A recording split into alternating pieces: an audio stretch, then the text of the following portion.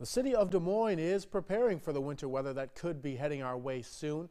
There has barely been any snowfall this year, but it looks like that could be changing in the near future. While today's weather events were not quite as heavy as the city initially thought, it served as a tune-up to see if all the gear and equipment would be ready for the heart of the winter season. Early winter events that are hardly any snow accumulation are a good way to exercise some of the equipment and put it out into the field and make sure everything is working the way we expect it to. So happy to have a few small events.